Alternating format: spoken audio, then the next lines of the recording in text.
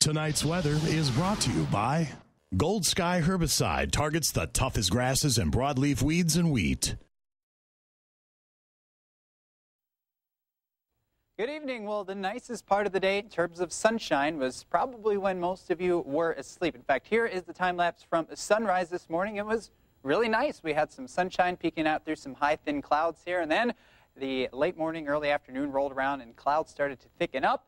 It's basically where we were for the rest of the day, just kind of a gray, overcast, kind of a gloomy and cool winter day. And there's even a spring day, but it felt a little more like winter there. In fact, there's even a little light snow coming out of the clouds for really much of the day. Now, a lot of this did not make it to the surface as it was very dry there, but notice off to the north and west, this extends pretty far, well back into even Saskatchewan, just north of Regina here. So this will continue to kind of stream into the northern half of the region overnight.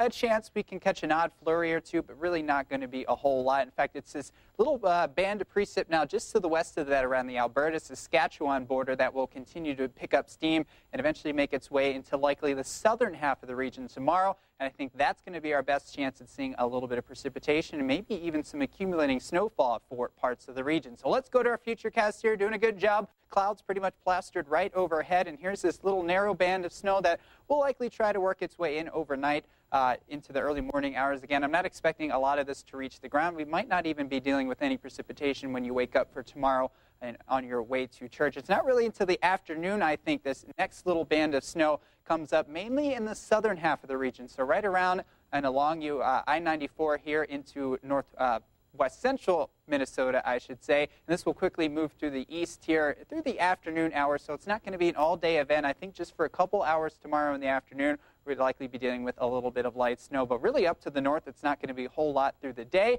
Although there's another little band, I think it's some light snow that'll drop through, mainly around the northwest Minnesota region here, Lake of the Woods, late tomorrow night into Monday, with another chance for a little bit of light snow. So kind of just these more nickel and dime events, but a little bit more active. So in terms of snow, I think pretty much just less than an inch in most spots, although from the Fargo area down to the south and east into Minnesota, there's the chance maybe around an inch or even a little bit more in some spots. And I think the further south you go, the better chance for some couple inches of snow. In fact, there's even a winter weather advisory in effect for Minneapolis tomorrow, maybe up to 3 to 6 inches of snow. So if you're heading east on I-94 through the day tomorrow, something to certainly keep an eye on there. Now, certainly cool temperatures across the region today, just 21 in Grand Forks, 28 in Fargo, certainly well below our average for the first full day of spring, and really not going to be doing a whole lot better tomorrow. Now, fortunately, the really warm air is well off to the south and west.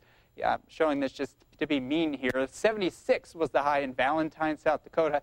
67 in Rapid City, but again, I think these cooler temperatures are going to really remain over our region for much of the next several days here. So current temps really have not dropped off much at all. In fact, 21 is the current temp and the high temp in Grand Forks, still 27 in Fargo with the clouds overhead. We're really not going to see those temperatures drop off more than a few degrees overnight, so that is good for those temps tomorrow. Wind relatively light out of the east-northeast, which is that dry direction. That's the reason a lot of that snow that was falling out of those clouds today did not make it to the surface. So official numbers then, 14 and 28 in Fargo, 7 and 21 in Grand Forks. No precip to talk about it. And maybe an odd flurry overnight tonight, so don't be surprised if you do see that. I think it'll mainly just be a cloudy night. Temperatures dropping around 24 in Fargo tomorrow morning. Teens up north, 17 in Grand Forks. Northeast wind continues at 5 to 15 miles an hour. And the best chance for some light snow, again, along and south of I-94, and maybe up to an inch or two in some spots as well. Temperature-wise, pretty much similar to today. I think maybe a little bit warmer, 31 in Fargo, 32 in Grand Forks.